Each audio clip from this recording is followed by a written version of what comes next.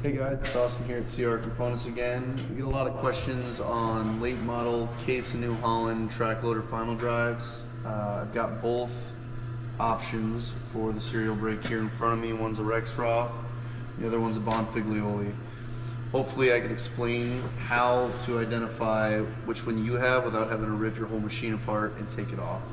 So this is the direction they'll be facing you on your machine. Obviously you're going to have your sprocket mounted here. The easiest way to tell these apart, first thing, is the Bonfiglioli's, the snap ring's already off of here. That snap ring will be internal, and you'll see that they actually have two snap ring holes in here.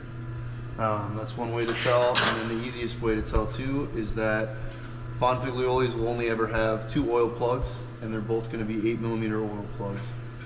Vice versa, on your Rexroths, they're going to be pretty much smooth over the whole thing. They'll have an 8mm center plug, unlike these outer plugs, and they'll have 2 to 3 5mm oil plugs on the outside, and the snap ring will be pretty smooth. Other than that, that's probably the easiest way to tell the difference between the two is the snap ring and the oil plug size.